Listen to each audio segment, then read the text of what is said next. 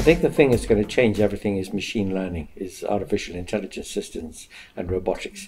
This is an enormous dog's leg in human history in a way. The fact that intelligent systems can teach themselves, can learn and become even smarter than they are already. And the applications of that are unimaginable in a way. I mean, if you think about the fact that it's already pretty well on stream, that some systems can do things better than human beings can. I mean, we know this, can play chess, can beat people at Go and so on. But thinking about the future, brain surgery, probably done better by a robot than by a human being, and generalize that thought to so many other things that human beings do now. And we can see a big shift in how we organize our societies and our economies. Some people are very pessimistic about it and say, well, machines are going to put us all out of work, and then we're going to have a national wage, but it can't possibly be very high. There'll be a lot of unemployment and a lot of dispirited people. I don't think that's true, because when you look across the centuries, you see new technologies do displace people for a time, but then that creates new and different opportunities, and creates a sort of bulge elsewhere in the economy, and people move into it. So if it were true that a lot of machine systems will take over a great deal of what we do now, that will give an opportunity for, I don't know, the leisure industry, education, lots of different areas of economies to take over, and people will move into those and do those things. But one really wonderful effect of that, if that's what happens, and for somebody who's involved in education in the humanities like me, is this. Nowadays, people go to school and to university so they can get a job, so they can be trained for a vocation or a profession. But Aristotle a long time ago said, we educate ourselves so that we can make a noble use of our leisure. So maybe the emphasis in education will switch back to educating people for life and not just for work. When we contemplate what we could use our technologies to do, if we thought that it would be very desirable that they should produce just pleasure, just distraction, entertainment, taking away from us some of the things that make us do art or write novels or think again about the human condition and human possibility, I think that would probably be a bad thing. We could sort of achieve that already. We don't have to spend all that money on technological advances. We could just put bucket loads of Prozac in the public water supply, and then nobody cares about anything. But is that what we really want to be? Great question is asked, which would you rather? Would you rather be a happy pig or an unhappy Socrates? It's an interesting reflection that too much fun means too little meaning. Yeah, so we don't want that to happen. And that opens up another set of questions, which is, if we again look at the lessons that history teaches, we notice that new unexpected worlds, new kinds of challenges, the loss of old challenges, the shift that is induced in the way we see ourselves and the world around us, sometimes brings things into view that were unimaginable before. So if machine intelligence and robotics really takes over large tranches of the things that we normally do, the drudgery, if health improves, if people live longer, if we do actually spend more time in our orgasmatrons than we do in public transport, let's say. Nevertheless, new horizons might open as a result of this. New problems might come into focus. Whole new terrains of thought might be offered to us. And so there could be a huge shift in that respect. So I think it's wrong to be pessimistic about these things. Instead, we should always be alert to the possibilities of the radically new that we can't even imagine now.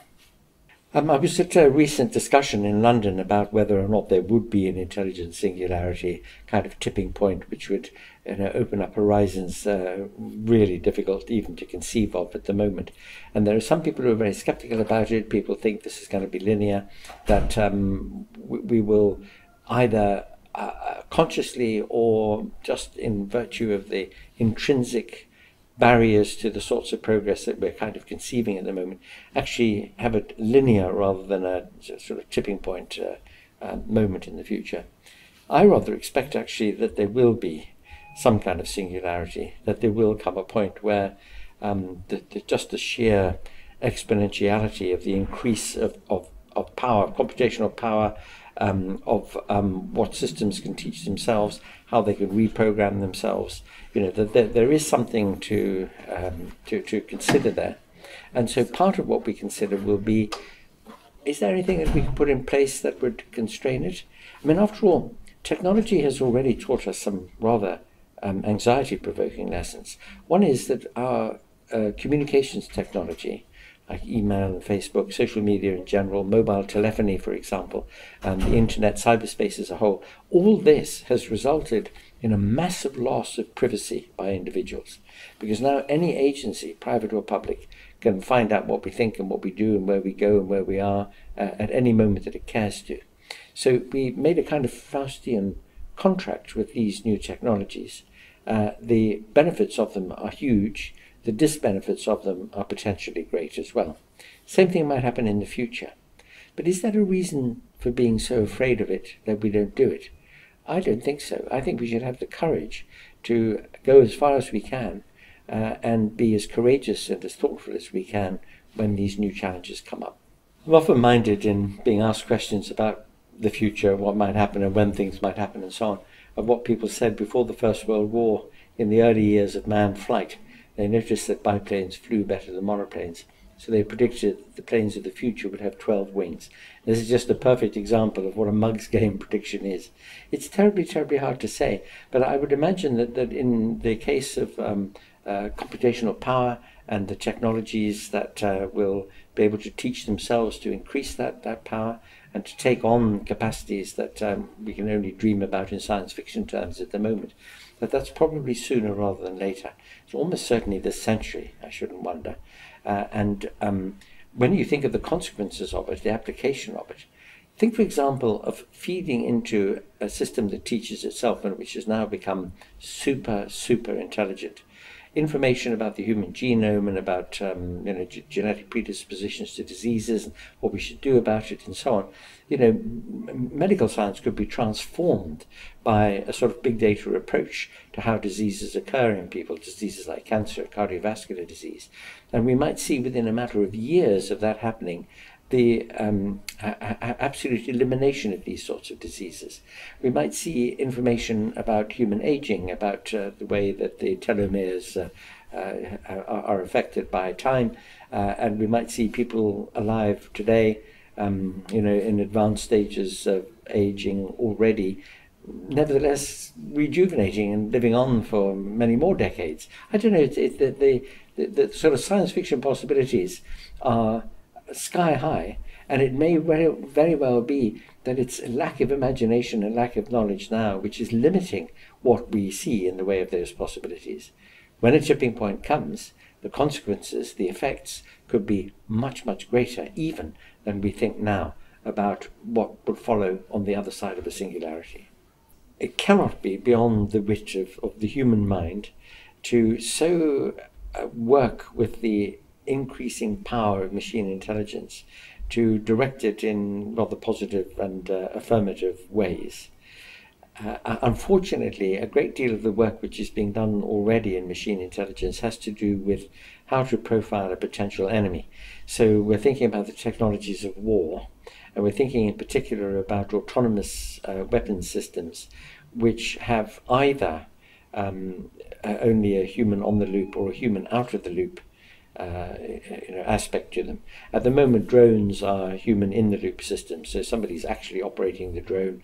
People are actually looking at the camera images, making decisions about whether or not to fire missiles and so on. It's already the case that there are autonomous weapon systems. For example, Israel has an air defense system which is automatically operated by incoming rockets. And the United States Navy a long time ago talked about autonomous underwater systems that could identify, track, make decisions about whether to attack or not, from the data that it's able to accumulate in its environment completely automatically. So the prospect of human out-of-the-loop system, so no human surveillance of what the system is doing, it's making its own decisions about when to attack and who to attack, on the basis of profiling, on the basis of information it thinks it has about whether somebody's surrendering or threatening. You know, I mean, the kinds of things that we human beings are pretty good at, because we can read other human beings' intentions, and we would need to be able to program these systems so finely, so minutely, that they could make those same discriminations. So there are some things to be very concerned about, and as I say, it has to be within our competence so to bias our machine systems that in general they do what we would think of as the right thing, rather than to go haywire and to do the wrong thing. It must be possible to do that, and certainly we ought to be doing it. Uncertainty is something which faces humanity every day of humanity's existence, actually, because every day is something new. Every day sees the sort of fallout of conditions which are present today and were present yesterday. You know, everything is evolving and bubbling and moving and changing, and we're all very familiar with chaotic effects. You know, so small adjustments now have very big consequences later on. And if we go back again and look at the lessons that history might teach us on this, imagine the very first Portuguese sailors in their tiny little frail ships starting to sail down the coast of Africa, starting to try to cross the Atlantic. I mean, these adventurers had no idea whether they were going to fall off the edge of the planet or be eaten by huge, you know, beasts in the sea, or never be able to return home again.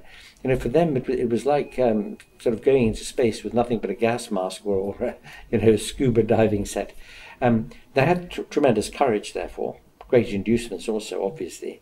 But what they faced all the time was gulfs, abysses of uncertainty. So how did they do it? And when we answer that question, we can answer the question for ourselves now. And the answer is this: indomitable human curiosity, the courage to face the new, the flexibility and preparedness to try to deal with whatever it is we're going to encounter. And actually we sort of explore this all the time in our fictions. Take something like Star Trek. Star Trek was a television series all about encountering uncertainty and the new and you know, really life-threatening possibilities. And somehow or other it's a kind of commonplace that there are among us people who are really up for that. The kind of people who go to the Antarctic or go into outer space or into the deepest parts of the oceans. I don't know, I wouldn't do it personally, but I'm absolutely fascinated by people who do it, and I love to hear the reports they bring back.